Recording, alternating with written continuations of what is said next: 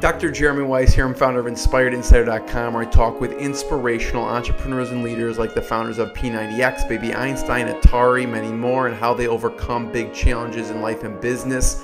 This is part of the Skubana e-commerce mastery series, where top sellers and experts teach you what really works. Scott's going to teach us what really works to boost your e-commerce business. Skubana is a software platform to manage your entire e-commerce operation. And today we have Scott Margolius. He's founder of FeedbackRepair.com. If you didn't catch that in the opening statements, he helps people with feedback repair, and he helps protect Amazon, eBay sellers from bad reviews and make sure they don't get removed. He helps clean up nightmare situations of sellers' accounts or products getting banned. He spent 15 years as COO at Fimco, which is a marketing and customer service company. He is a top-rated eBay power seller and has been among the top 25 sellers in Amazon for the holiday season. And go ahead. Top 25%. Top 25% sellers in Amazon for holiday season. Top 25 sellers would be cool too. And he'll tell us how you get there. And even it's still impressive. You were talking about what volume and capacity is involved in that. That was pretty remarkable when you're talking about that. But we'll get to that. So first of all, Scott, thanks for joining me. Hey, thank you. I appreciate the opportunity. Yeah, for fixing the setup. We'll talk about what's behind you in the dark there, some of the e-commerce secret sauce behind you. But first, we were talking about some of the most common problems causing bad feedback. So that's people claiming it's counterfeit, sold as used, and people are claiming it's new. What are the other top problems causing bad feedback? Well, there's a big difference between negative feedback and having your account be brought into review. Yeah. When it's like in jeopardy of suspension, and I think that they're very much related. I see a lot of cases where someone has been suspended that have their account privileges revoked, at least temporarily, because of the fact that it was brought to Amazon's attention that there was a negative feedback. They're looking at this negative feedback automatically, and they're looking at certain keywords that come up. And in many cases, if there is a claim of counterfeit, or if there's a claim of used sold as new, and then there's other ones in addition to that that can flag accounts. But one of them, a lot of the time you'll see something very simple, straightforward in that they didn't receive the product. Never received it, or it was damaged, or another really big one is not as described. So those are all kinds of things that are pretty frequent in common occurrence. I'm trying to think. There are obviously quite a few others. It has a lot to do with what that buyer's expectations were. If they assumed that the product was going to be something different than what they ended up receiving, somehow or another, you're still responsible for that. So a lot of those types of issues can be resolved if you sell via fulfillment by Amazon instead of merchant fulfilled. Yeah. But that's still not bulletproof. It's just better in terms of protecting your account. Right. Because then you could say, well, Amazon didn't deliver to you, it wasn't me, type of thing. Right. And then you're automatically protected, and there's a bias on Amazon's part to protect your account in that situation. Right. So that happens. Since that happens so often, and you don't have any control as a seller over whether or not something got delivered, all you can do is make sure you ship the exact product that was listed, make sure your product is in new condition, make sure you packed it well, and make sure you shipped it in a reasonable time frame so that it is received by the EDD, the estimated delivery date. And that's about as much as you can do if you're merchant fulfilled. But everything changes if something happens in the process of between the time it left your doorstep, or between the time it left Amazon's shipping center and the time the customer receives it. And even after that, a lot of the time what happens is customer will receive a product and be unhappy with it for whatever reason, or they'll want it for free, so they make certain claims because those specific claims are the only ones that can be made in order for them to be able to get the product for free, get a free refund, and not have to pay return shipping. So there's a higher likelihood of those types of claims because those are the ones that buyers know they can use in order to be able to cheat the system. Yeah. And obviously, like you were saying, the negative feedback can then end up triggering your account to get reviewed, and then obviously banned in the end. What are other things that you see that cause people to get negative feedback? Maybe if the product is damaged when they receive it. Maybe if the product packaging isn't the same. Maybe if the customer just doesn't understand the feedback system. I see that happen all the time. They'll leave 3 stars and say okay, or they'll leave 3 stars and say thanks. Amazon views a 3-star feedback instead of neutral, like you would assume, and it's called neutral. It actually counts against you in your metrics. Really? So that happens fairly frequently.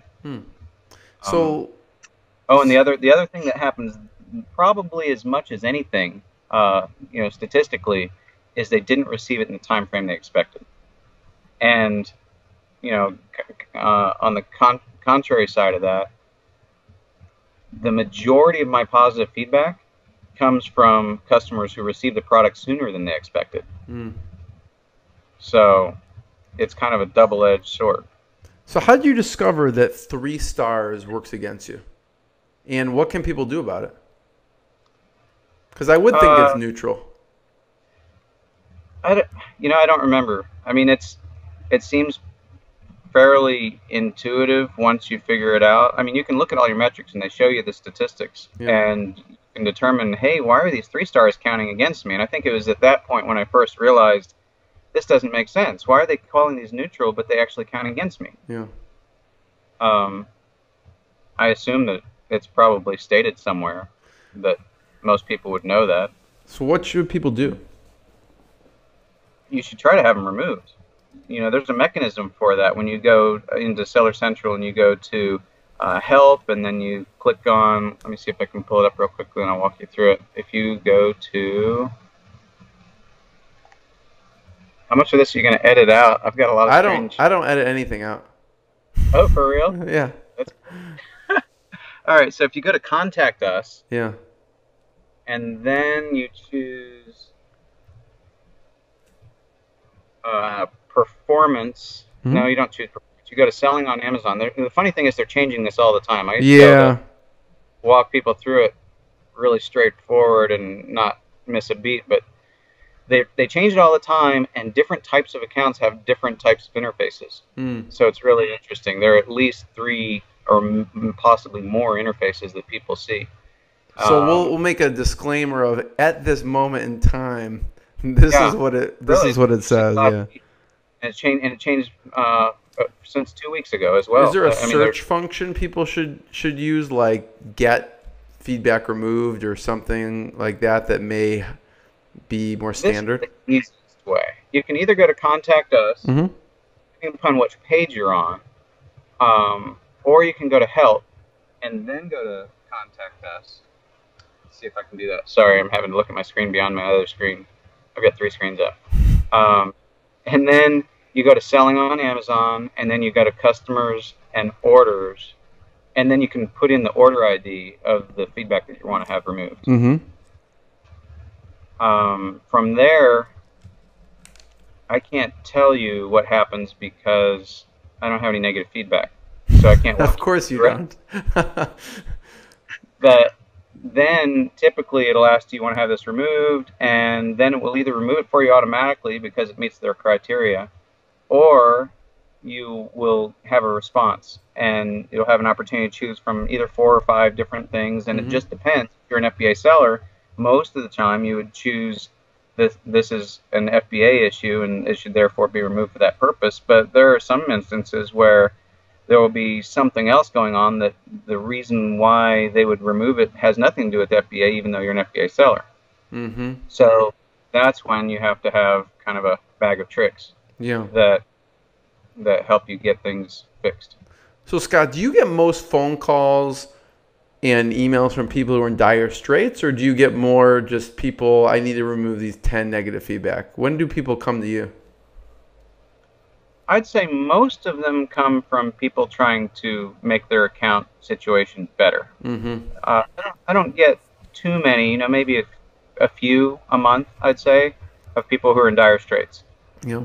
What I have realized more often than not, usually these days, if that's a whole lot of caveats in a row, that some of the feedback that people have that they aren't getting removed or aren't concerned about or aren't doing anything about puts their account in a lot more jeopardy than they realized. Those issues need to be attacked proactively and aggressively as quickly as possible. You can't just let them sit there, because of the fact that it really can affect the health of your account. Yeah. You know, a claim like that, and you're like, oh, that's ridiculous. Let's say you get all upset. I cannot believe they're saying this is counterfeit. I'm so tired of these, thieves or whatever. You got to attack it immediately. You can't let it sit there. And there are a number of different things that you can do beyond that. I mean, for instance, you never let a performance notification go unanswered. You have to look at every single one. I had one customer who had 80 performance notifications that they had never even looked at. I couldn't believe they still had an active account. Part of the problem is you can't tell their system for showing you the performance notifications and tracking them and responding and seeing what responses are is really, really poorly done. Right. Like, it's almost an afterthought. There's not a real system or ticketing method or anything like that that allows you to see what you did or didn't respond to or what you said, any of those kinds of things. Essentially, a lot of the time, what I'm encouraging people to do is take a performance notification, and instead of just looking at it, actually respond, even if they don't want you to, or even if they're not requesting you to, and open a case so that you can get a specific response. Mm-hmm. And get it on record that, hey, I did something about this, more than just clicking all the way through to the special note that they wanted you to read and help. Right. It especially claims of counterfeit or used, sold as new, those kinds of things, I think it's very important for people to take action on in order to protect their accounts. Yeah. So, Scott, yeah. Go ahead. I was going to say, I can't believe you didn't tell me this wasn't going to be edited. This is just a natural conversation, whatever we talk about. You know, what if I was or something? Well, you can do that too. So what's the biggest nightmare that you've seen that you had to clean up? I mean, I've seen a number of them. I've seen one customer who had a buyer claim that their product was counterfeit. They had purchased $50,000 worth of that one ASIN, which is pretty deep to buy into a particular ASIN. I mean, they had gaylords of this stuff sitting around. Yeah. And, some of the best practices for responding to something like that, let's say you just have 3 that you picked up and you bought your product via retail arbitrage or something like that. It's not a big loss to have a claim like that, right, and for defense to be, I'm going to delete this ASIN out of my catalog, which, by the way, everybody should do. If you have ASINs in your catalog that you're not currently selling, that you'd have no stock on, you should go in and proactively delete those ASINs out of your catalog. A lot of the time what that means is you archive it first and then go in and delete it. Mm-hmm. But you see a lot of notifications come through where they're saying, hey, you are not authorized to sell this anymore, or you see issues where you have these kind of vestigial ASINs still in your catalog that you didn't do anything with, you didn't think anything about because you no longer have stock on that, and that doesn't mean that you're protected just because you don't have stock. You just need to clean it out. You got to clean it out. So one of the things you go in and proactively do is, I'm taking care of this, and I'm being very aggressive by going above and beyond, and I remove this ASIN from my catalog. Well, in this case, you're going to put $50,000 at jeopardy by saying, I accept full responsibility, I'm sorry, I removed the ASIN. And, a lot of the time, for me anyway, the majority of the things that I've purchased for resale are specifically for the Amazon platform. Like, I wouldn't have purchased them to sell anywhere else. I'm not going to sell them at a garage sale. These same things aren't going to sell nearly as well on eBay. You're hosed if you don't have some sort of other outlet. Mm-hmm. That doesn't apply as well. Let's say if you're a Skubana customer and you've got multiple marketplaces where you purchase something with the eye in mind that, hey, maybe you can sell it on Rakuten or Sears or eBay or whatever.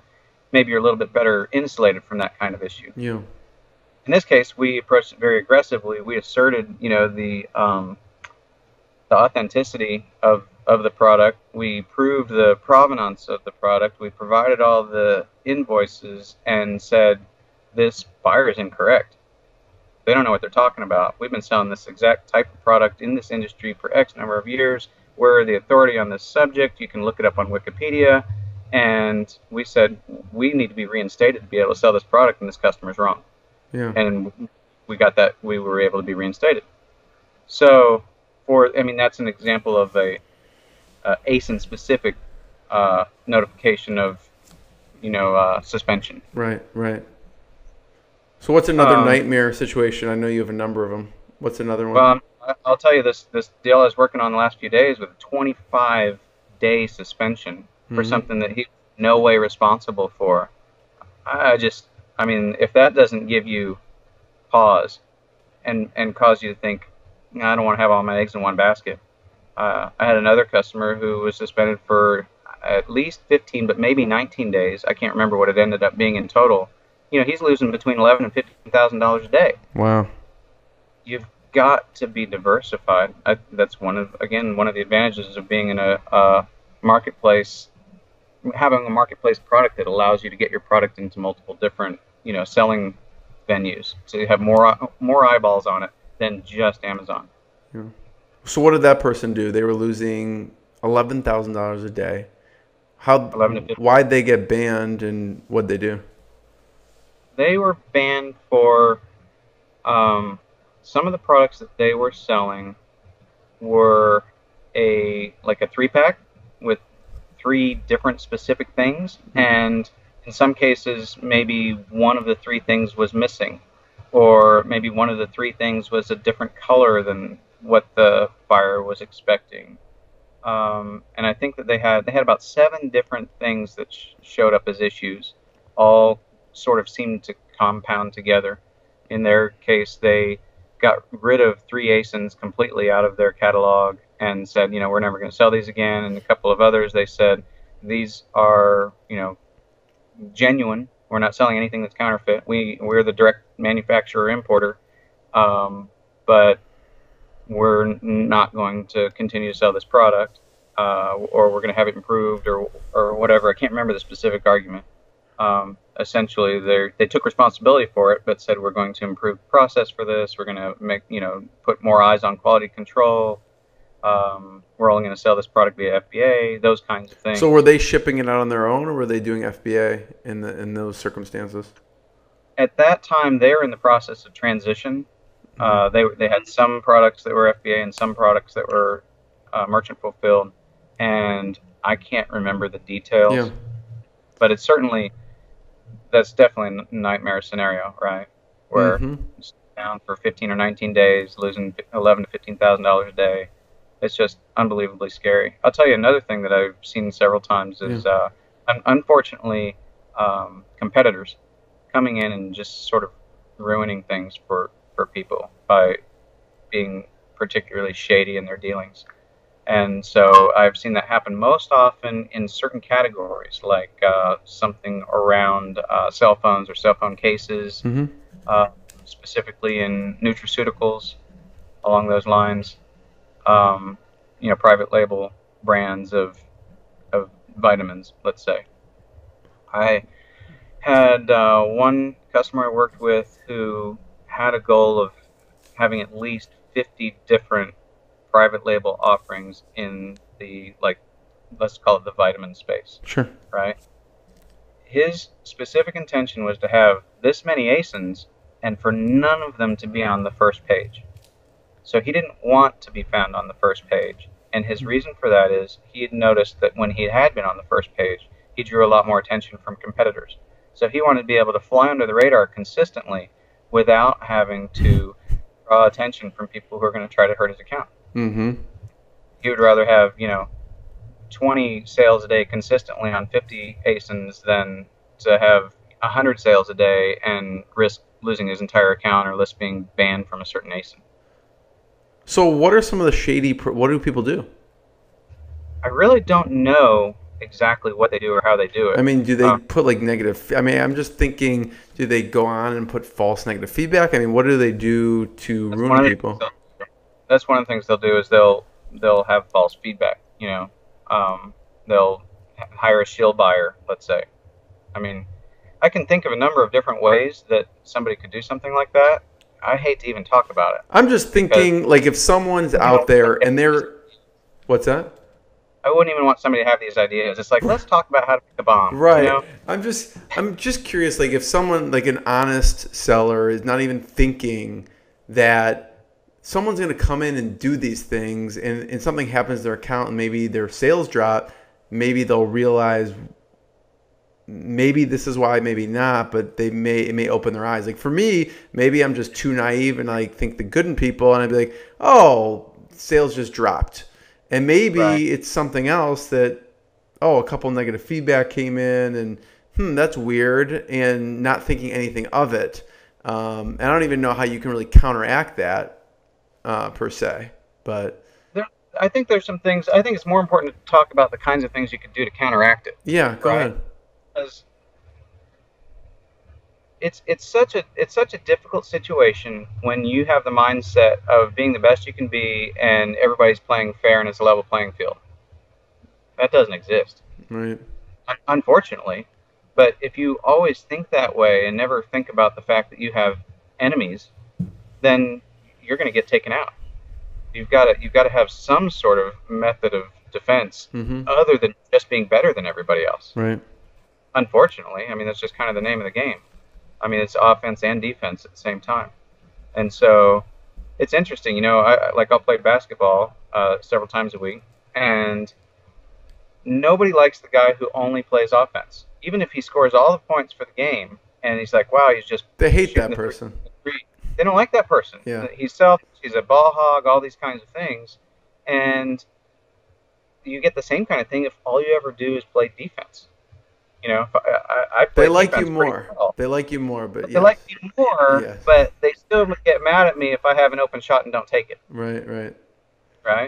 I mean, I certainly have a specific role that I usually play. Yeah. And I can be relied upon to have great defense, even if my offense isn't that great. And that works really well most of the time. Yeah. But if you have an open shot and don't take it, or if you have a layup and miss it, oh boy, you know, people get upset, justifiably so. But I think you have to be well-rounded all the way around, just like that's what you need in your game plan for selling products, especially if you're a private label seller. Yeah. So then, how do we counteract those things? Like you said, we don't want to, give people the ingredients to build a bomb, even though I'm tempted to do that. What are some things they should do to counteract what people can be doing to their account when they maybe see them on page one? When you see what on page one? Like let's say a competitor sees you on page one. What are some things to do to counteract? At some point you have a little bit of built-in protection, right? I mean, you can be so big that you're pretty safe. Maybe they'll go after everybody else. Maybe the guy who's the person with ill intent just sort of writes off the person who has 1,300, 4.5-star feedback. And they're like, I'm never going to compete with that guy, but all these other guys, I'm going to try to take them out. Mm-hmm. So he would buy their product and leave negative feedback about it, which would not be negative feedback, but it'd be a review, product review, and say, all kinds of horrible things about that product, or, why it's not as good as something else, or why all the other reviews are very suspect. And, you should pay attention to this and try to write something compelling in some cases that would lead other potential customers to think, I should question why all this feedback is so positive. But another thing you'll see is they will just shoot through sheer numbers, try to build the negatives, right? And in cases like that, where you have negatives that are being built up and they're not verified reviews, I think that Amazon's putting some systems in place to try to deflate that methodology. And I've actually worked with some private label sellers to have those types of reviews removed.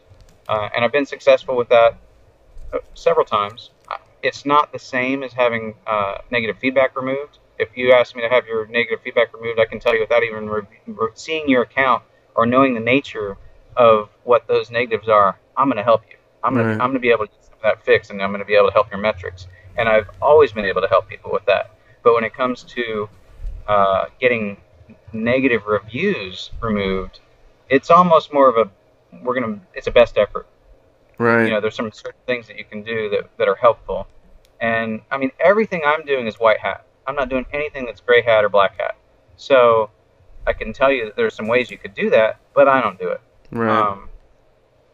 So there's no true way to insulate yourself besides just being proactive. And if something comes on your account, going after it, if it's, you know, because it's not true or something like that. It's kind of the best you can do. I mean, I'm sure that if you sat around and looked at specific situations, you could come up with strategies to counteract those types of issues. And I like doing that. I mean, I don't like seeing people be in that situation, but I like coming up with those kinds of solutions.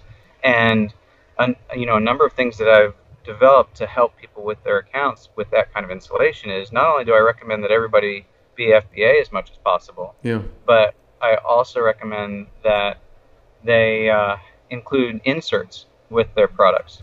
Yeah, tell me about that. Yeah. Well, you're essentially trying to get this customer to come to you directly instead of go to Amazon. So even if they're a thief, you still want them to come to you instead of Amazon. Even if they're unhappy for any reason, you still want them to come to you instead of Amazon.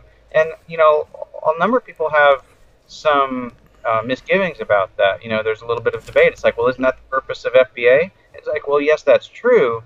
But if you truly want to protect your account, you'll siphon as many of those complaints and concerns away from Amazon's customer service as possible so that you get to handle them directly. Just have them email you on your website.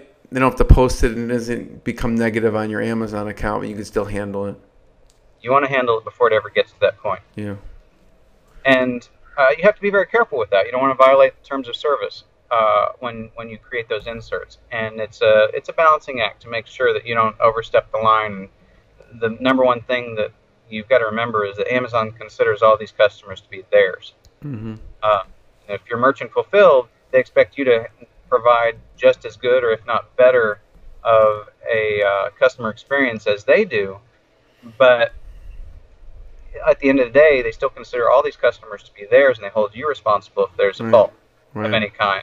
And if it looks in any way, shape, or form like you're trying to siphon these customers away to your own website to be able to make future sales directly, then that could be a real issue. So one of the things we've done before when we're trying to be, you know, ultra conservative is we've taken all the draft language of a particular insert, and we sent it off to seller performance or somebody, you know, in help, seller support, to approve review the exact language and basically give a stamp of approval. So at least you have something in the record as a case that you can point to say, hey, you know, if let's pretend that a competitor bought our product, you know, with bad intentions, and then they saw this insert, and let's say they turned us in.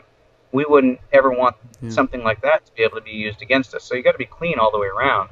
But it's an excellent practice for everybody to engage in. Yeah. So what's the balance there, Scott? Because on one hand, FBA, people should be doing FBA. On the other hand, obviously diversifying in these inserts, you're going to have to fulfill on your own, right? No, you can include them with your FBA product. Oh, how do you do that? Especially if you're private label, because then you can design the whole box. You can put whatever you want inside the box, all that kind of thing.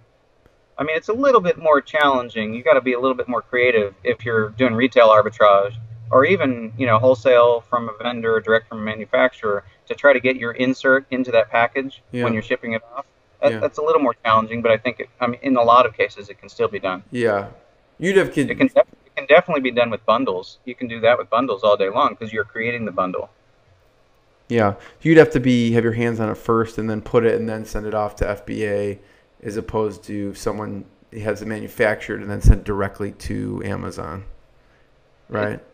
Yes and no. I mean, not necessarily. You might be able to have the relationship with the manufacturer that they would do that for you. And more often than not, if you don't want to handle it, then you'd send it to a 3PL, you know, or some sort of a fulfillment center, packing and shipping and kitting and all those kinds of things, and that'd just be one more they do while they're labeling it for you. Yeah. If it's not being shipped directly from the wholesaler or the manufacturer to FBA. Yeah, that's a good point.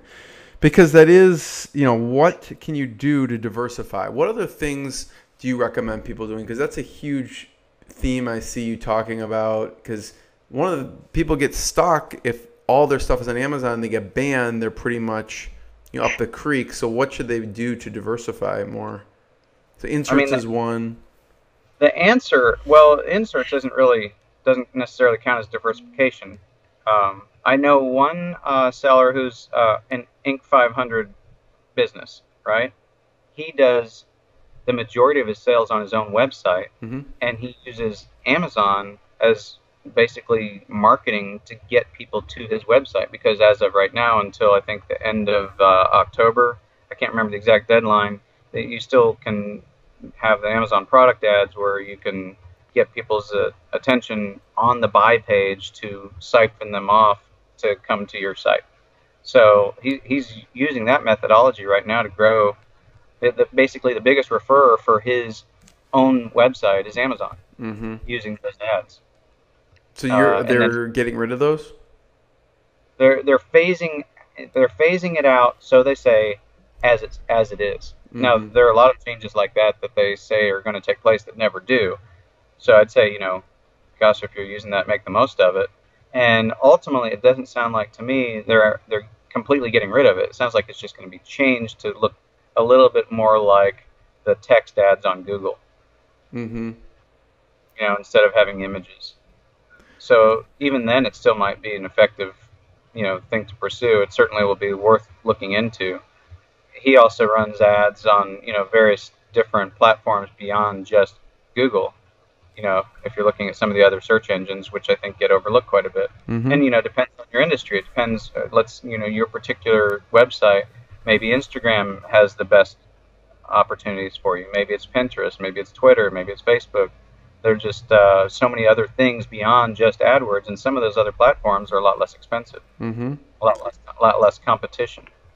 So what other ad platforms? You mentioned AdWords, and then what was the one? What would someone look up to do that for Amazon? You said there's a specific one on Amazon. What is that called? Well, that is Amazon product ads offered by them themselves, and they have a number of different, advertising functions. I've only used one of them, I think, and I can't remember exactly which one it was. It's been a while. Yeah. There are whole devotees of some of the different strategies and tactics that you can get from having used that, because in some ways it looks a lot like a AdWords account in that you can deploy a specific campaign, and from having done so, you can gather all these keywords that Amazon thinks are the best keywords for your particular product, and then you can take what you've learned from there that was more of a shotgun approach and develop your own targeted, sniper approach to get traffic to your particular product or to your website. Yeah. And there are two different, I'm talking basically about two different products within Amazon, but they're both very effective, very useful. Yeah. Scott, so on that subject, for you or your clients, what else do you see that's working for diversification? Because I do see people just depending almost solely on Amazon. I think it's basically a number of different answers to that, right? In terms of your business model, in terms of where you are from an entrepreneurial perspective. I think everybody, or for the most part, people should be looking at having a diversified portfolio on Amazon. In other words, across multiple categories, across gated categories, using multiple different techniques. I mean, they should look at their inventory as almost being a mutual fund, right? So you wouldn't want to be all wholesale. You wouldn't want to be all private label necessarily. I mean, people are killing it in every single one of these ways, but what happens when something happens? Right. And so, and you avoid so many different issues like the cyclical nature of sales of a certain type. Let's pretend you're selling only barbecue gloves. Okay, they probably only sell really well at certain times of the year, right? Right, or certain parts of the country, yeah. Yeah, exactly. So you want to, there's so many different reasons to be diversified there in terms of let's say you have several private label products and your goal is to get out one new one per X, per month or per every 2 months or whatever. Let's say you get into selling books and maybe you have a particular number of niches within books that you're focused on. You could do retail arbitrage, online arbitrage, you could do wholesale, closeouts, all these different things. You could create bundles, and each one of those certain areas has all of its own tactics and strategies and ways that you could gain advantage. And I think many different ways that you can gain advantage and make your product offerings distinctive or insulated against competition, that makes the most sense. Nobody really lots of people are making a lot of money just selling widgets. Okay, I sell 20 widgets a day, and I've got 1,000 items in my catalog, and some are selling 20 and some are selling 10, and that's not nearly as exciting as having some true depth on your bench of the product that you're selling.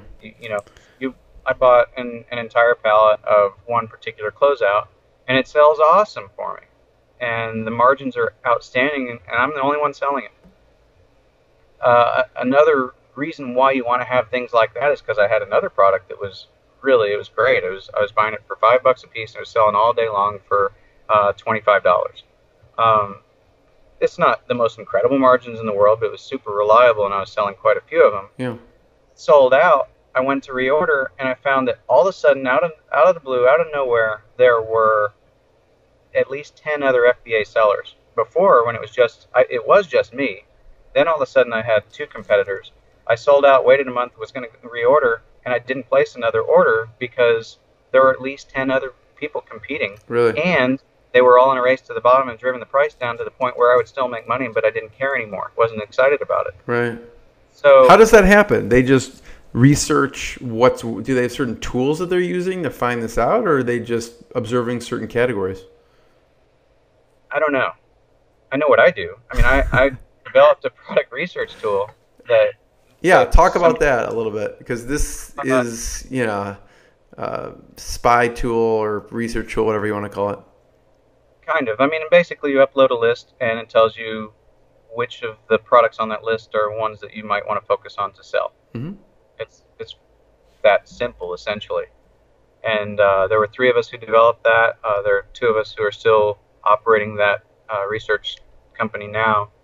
And that's what I use when I have a huge list that I want to look up. But there are certainly a lot of other ways that people are, functioning to find their key areas that they want to focus on. There are a lot of great tools out right now.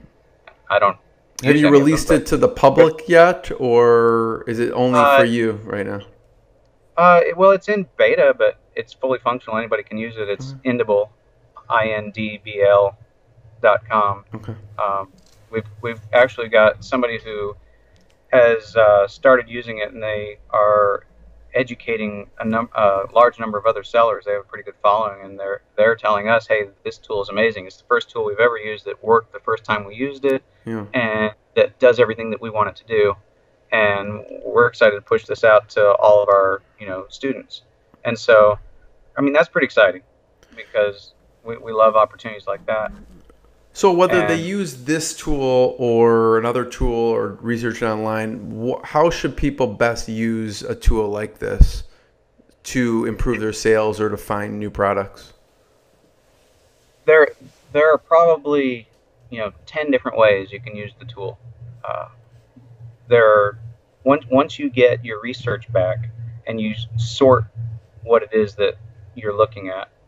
So let's say you sort it by sales rank, and then maybe I always filter out everything that's a higher rank than the target area where I want to be looking, and I'll take that and I'll put it to another worksheet or worksheet within the same workbook. And so I didn't lose that data, but it's not my area of focus at the moment, because let's say I have 800 items and all of a sudden I boil it down to, okay, here are 10 items that are within the area I want to focus in terms of having an active, decent sales rank on Amazon today. Then I'll take that and I'll narrow it down further by what's the best margin. because basically we can search by any keyword. So you choose your column of keywords that you want to search by, whether that's UPC or ISBN or ASIN or product description. Obviously, the narrower that information, the better information it is that you get returned. So the narrowest information might be the UPC. So you search by UPC, and then you identify the column of your price that you want to search by, and we'll bring back and give you everything else that's coming from the Amazon database in terms of sales rank or FBA margin or MFN margin, all those kinds of things, number of sellers, the feedback of those sellers, all that kind of stuff. Yeah. So the next thing I would sort by would be, let's say, I really don't want to sell MFN anymore. I just don't have time. And I barely have time to sell anything at all. It's interesting. Like if I see a really good deal, I might jump on it. But more often than not, I'm actually doing research as a value-added opportunity for some of my customers. They'll want new product. I've got one customer who has 27,000 SKUs deep. I mean, not just one off, but deep in FBA right now. They want to grow that to 100,000 SKUs, and they're willing to pay me to bring new information to them so they can continue to increase that. So it's a unique opportunity because I've got a lot of different things I can research. A lot of opportunity there to provide this information to him, and I'm not taking advantage of it anymore. At one point, I amassed all that for myself, and as I've moved more and more away from selling and more toward helping other sellers, I don't have as much use for that at this point. Yeah. So it's got the obvious question, which you may not be able to answer, is because it's privy information to your clients. But when you first start selling, where do you find good deals? Again, it depends, I think, a lot on what you're looking for. Yeah. Are you RA? Are you OA? I mean, let's say for online arbitrage, people a lot of the time subscribe to lists, right? So they pay X number of dollars, $25 a month to get 10 deals a week or something like that. There are all kinds of opportunities like that. I've got a friend and partner who does that just for shoes, right? So there's a lot of margin and opportunity in shoes, so he's focused on shoes and he's become an expert there. And you see that for all kinds of different offers. And so essentially what's happening is somebody's curating a list of subscribers, and they're using, more often than not, VAs, virtual assistants, who are going out and finding these deals and providing them to the subscriber curator to be able to push those out to people in their network. So that works out pretty well often for online arbitrage, but a lot of the time people will just, they'll go to every single deals opportunity. So they'll go to, I think, Brad's Deals, and they'll go to, all the different deals sites, or coupon sites, or Retail Me Not, or whatever it might be, to maximize their spend. They'll go to raise.com and get a discount on the gift card, then they'll use their credit card and get their 3% or 5% cash back. Right. And by the time they're done, they've got whatever, 25, 30% off or more off of their purchase, and there was already the best deal available, and that's where they get their margin proposition opportunity to be able to sell it at a better price on Amazon, make money. So that's all that, like, as far as where people finding their deals, that's just for online arbitrage, and there are a ton more tips and tricks beyond that just for online arbitrage, and then you just take that and move that over to every single different type. I mean, people are paying $5,000 a class to learn how to do private label. Right. What does someone have to do? I mean, let's say someone's growing at a larger scale, like your client. I mean, 10,000 to 20,000 SKUs, or 27,000 to 100,000 SKUs. What do they do in that case? There are a lot of people out there who have basically more money than they have opportunity. They would basically be able to spend as much as they can wherever there's opportunity to take advantage of.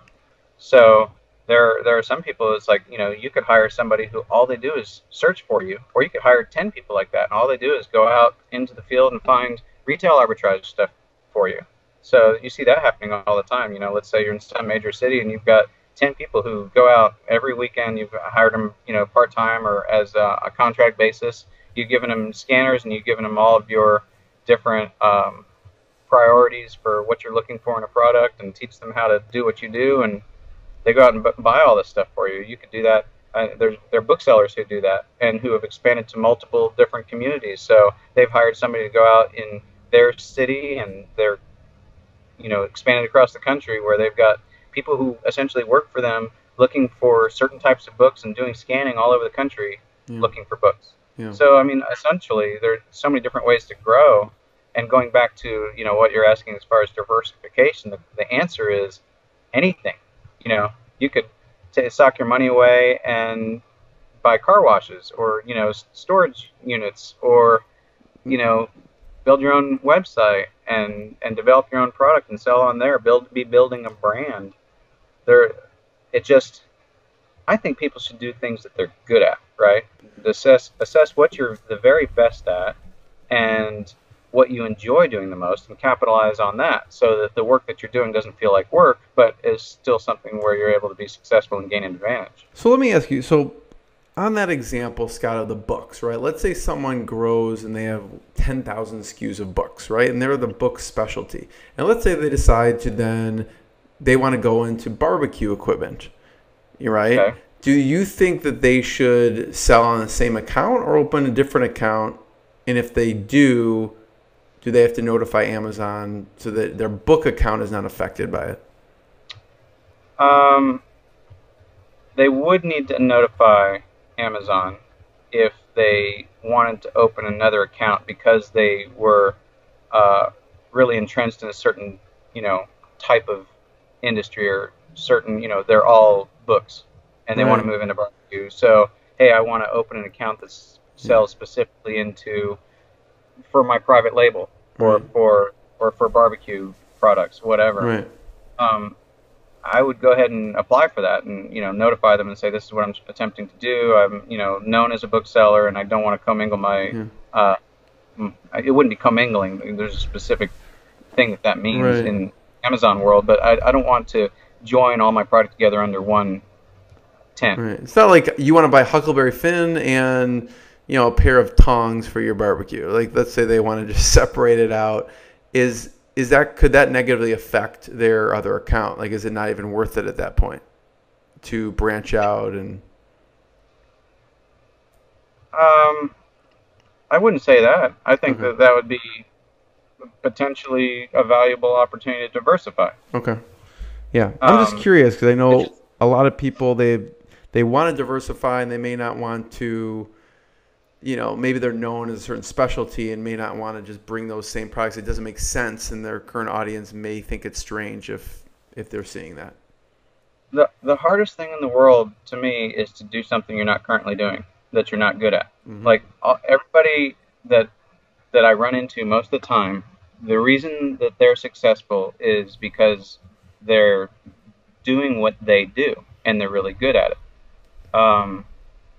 They are the best in the world at what they do. They know all the best strategies that give them advantage. And so there's the one client I was telling you about is 27,000 SKUs deep and wants to be 100,000 SKUs, but now he's also saying, hey, help me get into private label. I'm not really sure if that makes the most sense in the world or not for him, because he doesn't, at the end of the day, he doesn't really necessarily want to be selling widgets. He's a really intelligent guy who would like to be building apps and selling apps, or selling software, bringing it to the level of having it be a startup that's launched that solves a certain problem. I think that would almost make more sense for him than to just jump private label at this point. Right. Now, if he could do it all, that'd be fine, but he doesn't have this team that can take all his ideas and develop them for him. He has me, and I only have so much time, and I think he should probably do what he's best at. And so, since he doesn't have this experience with private label necessarily, maybe it would make sense for him to leverage his knowledge, since he's been selling for 15 years on both eBay and Amazon, leverage his knowledge to create these unique apps that solve problems that nobody else is solving. Yeah. That makes a lot more sense to me. Yeah. And Scott, so I wanted to ask too. I was reading some of the statements of customers, and one person said that they thought you were so well versed in psychology. They thought you had a psychology degree because you were well versed in dealing with angry customers and with reviews. So, what are some of the ways you get into that mindset and head of the angry customer, and how should people respond? I don't know if I can get into the mindset. Okay. Because I'm not a person. But you know what I mean? Like you respond in a way that. I know what you're saying. Yeah. I mean, essentially, you want to diffuse the situation. You know, the first but they thing were you want. Something you did really impress them. What did you do to? It seemed like you must have diffused a seriously angry customer.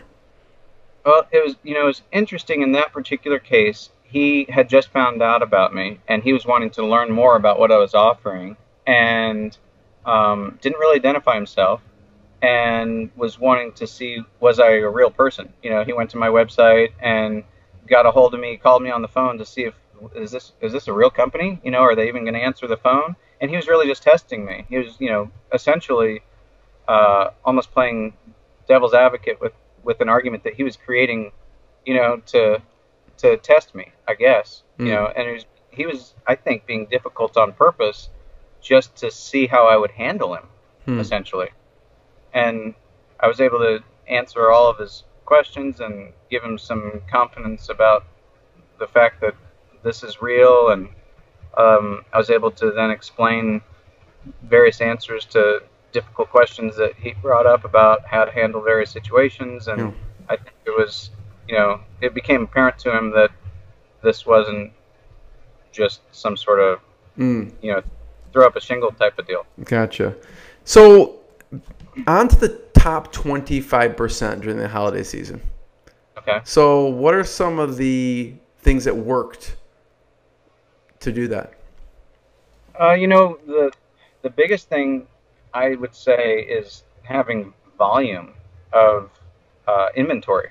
You really need to be preparing for Q4 right now and even prior to now in making sure that all the stock you've been selling fairly well throughout the year, you have enough of, and being, not necessarily inch deep and mile wide, but a mile wide and maybe deeper than an inch. Because the biggest thing is if you've got something that has velocity right now during the rest of the year, you're going to really see that increase as the months go on, October, November, December. And really, you want to make sure that you don't sell out, because you can sustain that volume of sales and increase your price over time as other people start to sell out. So there are a number of things like that. I mean, some of it is almost, one of my customers is a former commodities trader. And, when you get inside of the way that they think about consumers and the way they think about markets and the way they think about consumer behavior and all those sorts of things, you begin to, he's got this incredible knack for being able to time things and being able to pick popular items and being able to basically source things that are unique, that have limited availability, where he's able to double and triple and quadruple and even far greater the price on these things. What else, Scott, do you find, if people are selling on Amazon, what else can help them boost sales that you find works for you? I think you can certainly do some things with keywords that help drive traffic to your products. I don't know that that's specific to Q4 types of strategies. Yeah, whatever strategies you find. It could be as little or as big. Obviously, even with Q4 strategies, if someone stocks up, how do they, you don't want them to stock up and then they just have all this in inventory. How do they actually sell it out so it, they're not stuck with inventory? It's very challenging. Every single one of those buying decisions is unique in terms of strategy and how somebody found something, how they differentiated themselves. Yeah. It's not the kind of thing where you really want to just throw something at the wall and see what sticks. Right. So can you talk about something So you're not giving away any competitive advantage, but something that maybe you're not selling anymore, and like your thought process of why you originally bought it, and why, and then how you stocked up on it. Is there an example that you can give? Yeah, hang on just a second. I'll be right back. Yeah.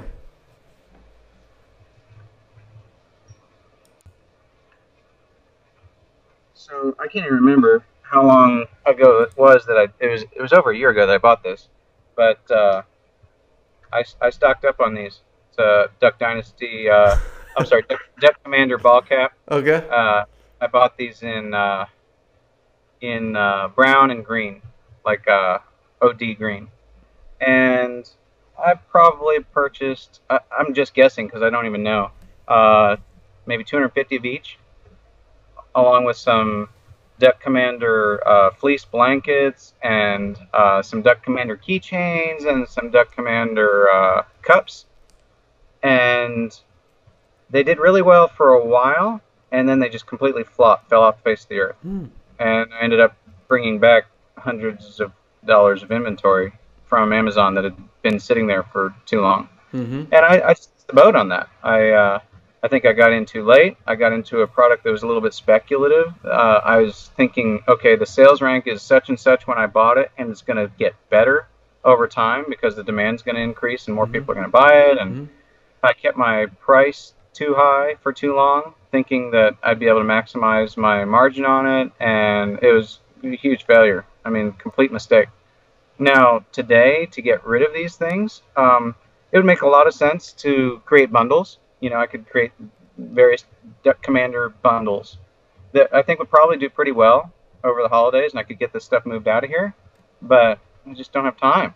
And I just, you know, I can have an idea like that where I could at least break even or get my money back or even make some money, and I just don't have time to mess with it. It's too much trouble. You have other things that you're moved on to. Yeah, it's tough. It's just I used to collect items that I thought, okay, I've got a brand new pair of aviation headsets. I can't remember how much I paid for them. I've had them for 2 years. I mean, it's ridiculous. I think about it all the time. I paid $10 or $15 for them, and they're going to sell immediately for $160. Wow. And I don't have time to mess with it. It's awful.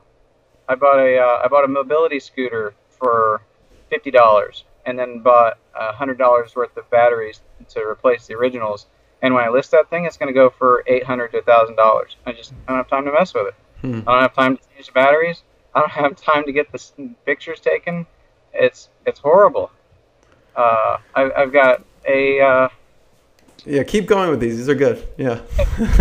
I've got a Budweiser Blimp pool table light that I bought for $75, and there's another one listed right now for $500 plus shipping. Wow. I went out and bought the light bulbs to replace the bulbs that are in it. The thing's intact. It's in pristine condition. All I have to do is clean it up, take some pictures, and get it listed. I don't have time. And it's a bad situation in terms of it's very obvious to me that I can't focus on selling things the way that I want to when I can't even get them listed. And obviously, they're never going to sell if I can't get them listed, and you know, they have to have eyeballs on them, and right now is the time to do it because I should be taking advantage of this, what's going to be a busy, you know, holiday season. And I recognized that I had collected over 10 pallets of books, and I, you know, collected them over time from various different resources. Excuse me. And I knew I was not going to get to it. Right. I knew I was not going to have time to scan these things, so I weighed them and sold them basically by the pound to somebody I found through a partner, Peter Valley, and he found somebody. He found several people, and this guy just happened to be, I think, an hour and a half away. He drove down, picked him up, helped him load his pickup, and he had to come back and load it again. So I kept probably 4 pallets of books, and probably not very smart of me, I just went and bought 2 more pallets of books and a pallet of records.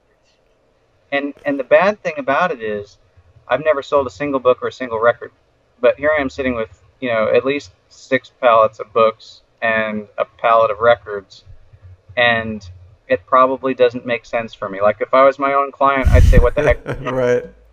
Right? And unfortunately, You'd I'm knock a some lot sense better. into that person. Yeah. I really need to sit down with people every once in a while and say, "Hey, what do things look like from your perspective?"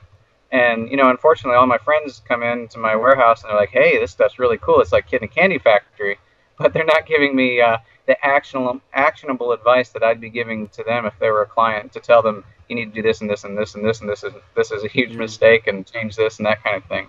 And I mean, it's kind of an issue. It's like I developed a stupid meme that I probably shouldn't have spent time developing, with a picture of Leonardo da Vinci, with a quote saying, very few people know this, but the inside and outside of my house needed to be scraped and painted, right? And it's just like, I'm not trying to compare myself to Da Vinci or something, but it's the whole story of the cobbler's kids don't have any shoes. Right. So what So about, it's kind of embarrassing, what's your best idea that people should steal that you're not going to use, Scott? Or this product has huge margins, you're not going to do anything with it. Someone listening, maybe like they're going to go run with it. What would you tell them? I don't know if that exists or not. No. Well, you mentioned one. I mean, the one about a couple of those products that you mentioned before. No, I don't mean that. I mean that if you're a client, I can give you that. I can tell you which direction to go in. I can give you some specific product that makes sense for you to sell that I'm not currently selling. I can do that for you all day long. As soon as I say, "Hey, everybody should sell barbecue mats," it's no longer a good idea, right? As soon as you only mention it, people who have listened this long in the interview get this. it's just going to happen, right? You'll if you're tracking the number of people who, if you have some sort of service that tells you how many people actually watch to this point. I do, yeah.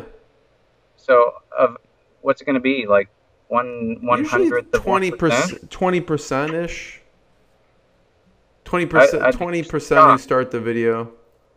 I'd be shocked. Now, if they're listening to it in the background, they have speakers and they can hear it anywhere in their shop, maybe.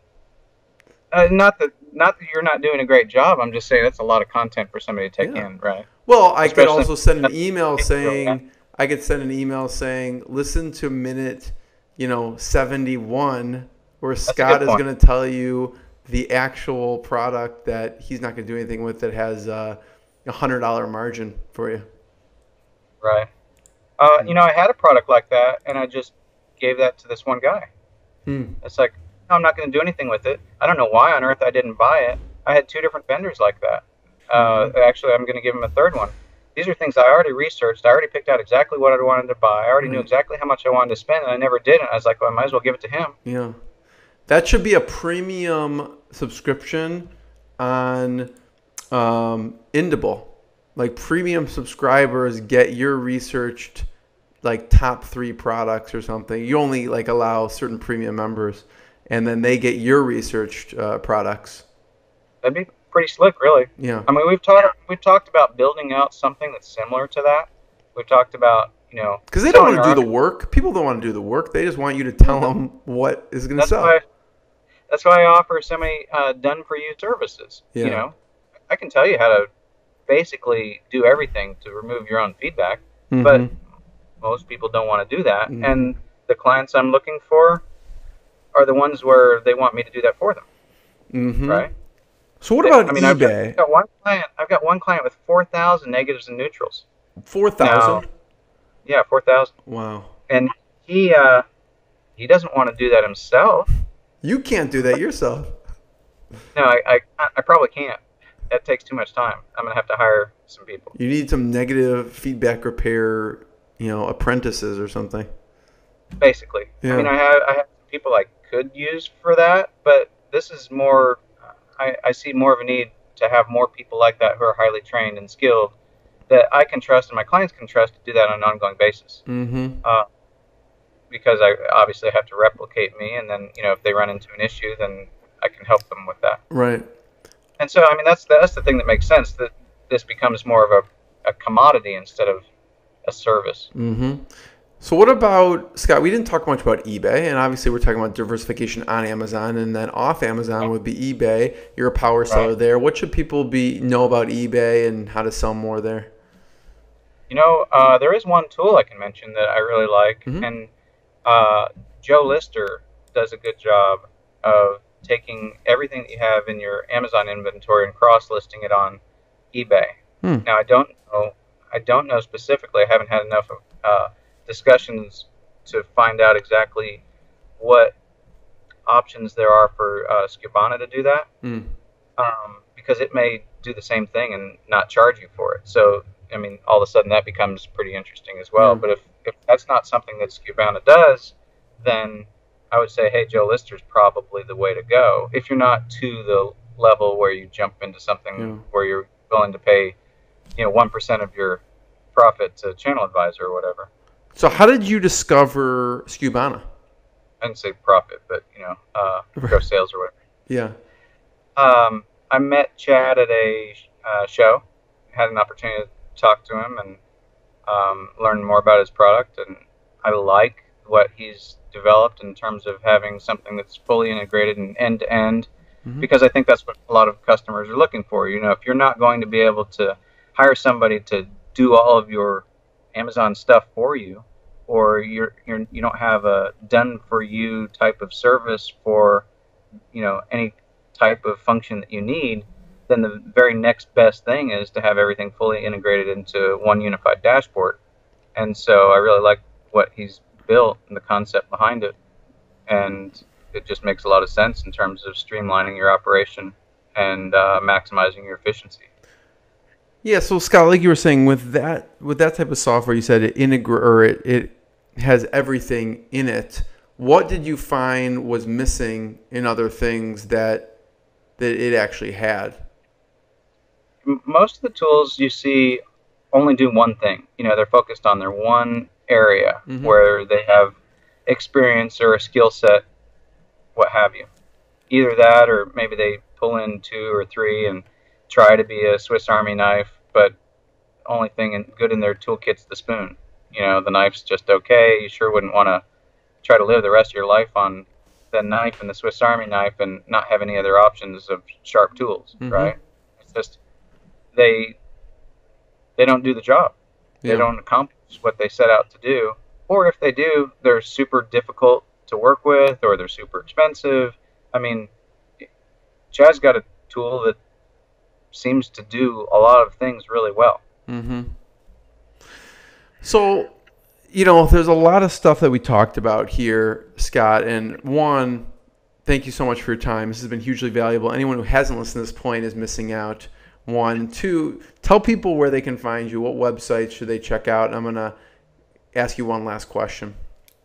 They could go to FeedbackRepair.com. I'm about to launch AMZcoaching.com. I'm doing account suspensions with Nate McAllister, who runs the Facebook group FBA Today. And you can find us with accountrestored.com. IndBL.com is for the product research.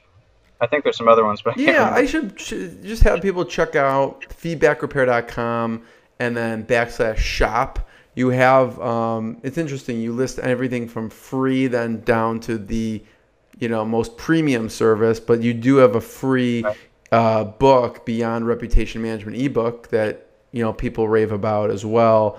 And in my opinion, write a letter or make a phone call. I mean, it's good actionable stuff in there. Yeah, in my opinion, when I was looking through it, the one Feedback Repair and everything else, I was like, yeah, he should raise the price on that. But if I ever need it, I don't want you to raise it. But I was like, yeah, one Feedback Repair, I'm like, increase that for sure.